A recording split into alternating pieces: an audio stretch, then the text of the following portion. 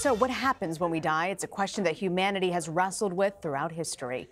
But a new study conducted by NYU may have found some answers. Dr. Sam Parnia is the director of critical care and resuscitation research at NYU Langone School of Medicine, where he ran this study. Thank you so much for joining us, Dr. Parnia. Pleasure. Thank you for having me. What would you say? What actually happens when you're clinically dead?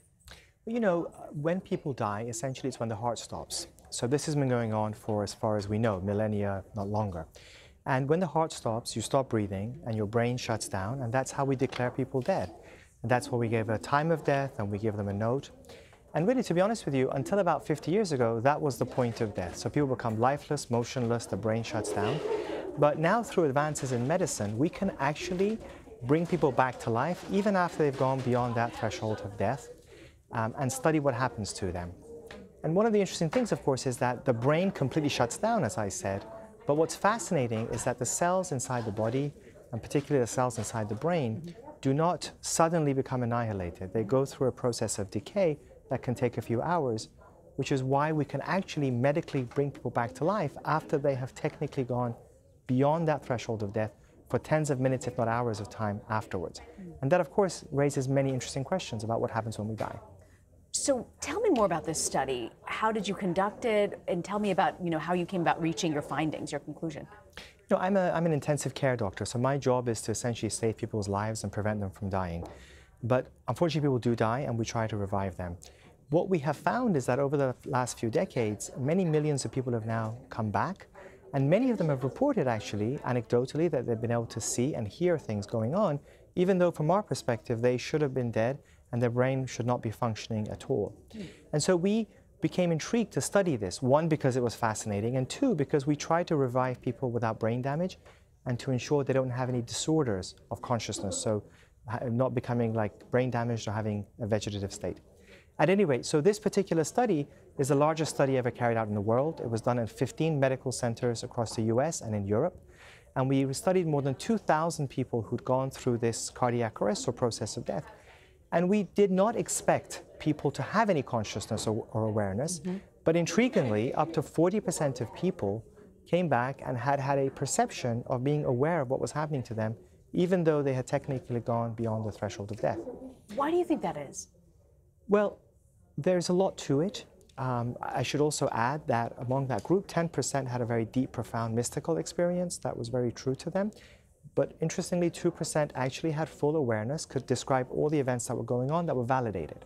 So of course the question is, why does that happen? And we don't have the answers, because to our scientific model, when people have died, there should be no more conscious awareness going on. But it sounds like maybe consciousness is able to continue. And by that, I don't mean that they're awake, but that entity that makes us who we are, makes Sam who he is, makes Rena who she is, the self, the mind, seems to continue and doesn't become annihilated after a person has gone through their process of death. Were there any of the people that you studied that completely lost all consciousness? Well, that's what I was trying to explain. Yeah. Everybody loses consciousness immediately as soon as the heart stops. It's not like they're awake and watching us. Well, you mentioned that there were some people who remembered there was some sort of mystical experience that they were going through. Were there some people who said, nope, didn't feel anything, didn't? So some people don't have any recollections. What we don't know is whether they had experiences and forgot it afterwards, and that may be what's happening. Because of course we forget a lot of things, and most of the people who are brought back have issues to do with their treatments. We give them sedative drugs, which wipes out their memories. So that's part of what we're studying now, is does everybody have this experience? And how long does mind and consciousness continue in some format, even though we've gone beyond the threshold of death? Do you have some sort of conclusion as to how far the mind and consciousness goes?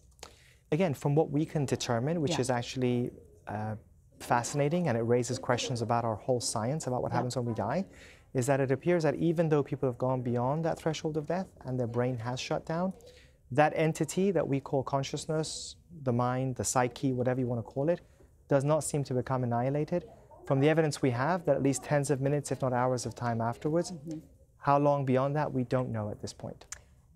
For the folks who have lost consciousness and come back, have there been any long-term effects afterwards? Well, those people who have these very deep, profound, mystical experiences, often they describe a sensation of being very peaceful, seeing a bright, warm, welcoming light, sometimes deceased relatives. And intriguingly, some of them describe a sensation of a being that they describe as being perfect and full of light and love and compassion. Those who have that experience are often very positively transformed for the rest of their lives. It's very profound, it's real to them. They become less afraid of death, they lose their fear of death completely. They engage in altruism, they're more helpful to people, they engage more with family. It completely changes them. So there's something very profound about this experience that they have. We often hear people say, I saw the light, some sort of light. Why do you think it is that some people see that and some people don't?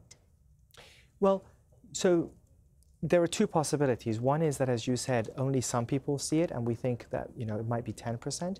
But the alternative is that everyone sees it, but unfortunately, because of the medical treatments that they get afterwards in the intensive care unit by doctors such as myself, to save their brain, they forget it. And one of our new studies is trying to actually decipher whether people have had it but just forgotten about it. And so I think there is some evidence that more people are having it, but unfortunately they just forget it afterwards. It's a fascinating study and a fascinating look into death and those final moments as well and returning back. Dr. Sam Parnia, thank you so much for joining us. Thank you. Pleasure to be here.